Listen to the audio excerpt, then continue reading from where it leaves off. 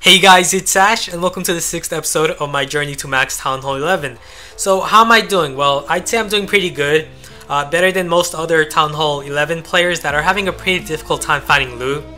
And I'll be honest, I'm also having a pretty difficult time finding loot. Obviously this was a very lucky find and that's why I'm sharing it. It's gonna be over 1 million in total resource with the loot bonus. But yeah, these types of bases are almost non-existent. You're gonna need a lot of luck finding them. Obviously it took me hours finding this base. But yeah, other than this, it's very difficult finding loot. And most of the bases that I attack are max Town Hall 10 bases that are offering me lots of elixir inside storages. So I just attack them and I try to attack for at least like 250,000 elixir in total. So if I can make like at least 200,050 elixir, I'll attack that base. Even though it has storages inside the base with giants, barbarians, archers, and my heroes, I can quite easily get that elixir. So my experience as a Town Hall 11 player has been much easier than most other players that haven't been using their heroes or don't have powerful heroes. They're having a very difficult time farming.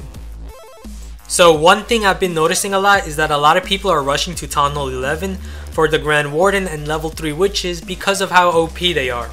They make wars much easier as you can now 3-star Town Hall 10s and also even destroy Town Hall 11s because the Eagle Artillery is just a horrible defense. It's not really that good.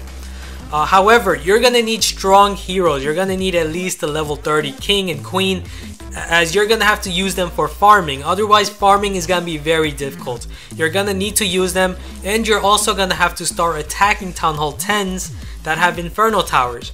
Why? Because you're not gonna be able to attack Town Hall 9s anymore. Due to the new matchmaking system, it's much harder finding Town Hall 9s. Not only that, it's not worth attacking Town Hall 9s anymore as a Town Hall 11 player because of the 50% loot penalty. So it's really not worth attacking Town Hall 9s and you're not gonna find Town Hall 9s. So that leaves you with attacking Town Hall 10s and 11s. And they obviously have Inferno Towers. So in order to counter them and farm against them, you can't rely on barbarians, archers, minions, giants, those troops. You're gonna need to use high level heroes for farming. Otherwise you're gonna struggle. So my biggest recommendation for upgrading to Town Hall 11 would be to have high level heroes. You're gonna need a really high level Barbarian King and an Archer Queen for farming. You're gonna have to integrate them for farming, otherwise it's just gonna be very difficult to make loot at Town Hall 11. You're also gonna need really high level walls. Level 9 walls just don't cut it in my opinion. They're just too easy to break, especially with like a level 5 go wipe attack. So yeah, definitely finish all your level 10 walls, maybe even level 11 walls if you really want to finish them quicker, then you should stay at Town Hall 10 to finish them. As otherwise you're gonna regret it, as it's very difficult farming golden elixir at Town Hall 11. It's much easier at Town Hall 10, so if you want to get those high level walls done, you should stay at Town Hall 10 to do them. Now if you're already a Town Hall 11 player or a player in general who's having a hard time finding loot, then I'd say just give it a couple more days because at the moment you have a high activity of players, especially after a major update, and also it's the 1 gem Christmas event, so you're gonna have a hard time finding loot at the moment. But it's gonna get better as people stop playing, when people stop collecting their resources from their collectors, and that's gonna equate to more dead bases or bases with a lot of resources inside collectors. So yeah, just wait it out for a few more days, I'd say.